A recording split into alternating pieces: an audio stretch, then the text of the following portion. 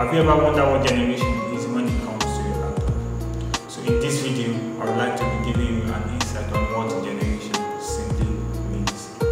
Mind you, we are in the 13th generation model of laptops. So the laptop made this 2023 simply means the laptop is a 13th generation. The laptop that was made 2022 means it is 12th generation. The laptop that was made 2021 means it is 11th generation.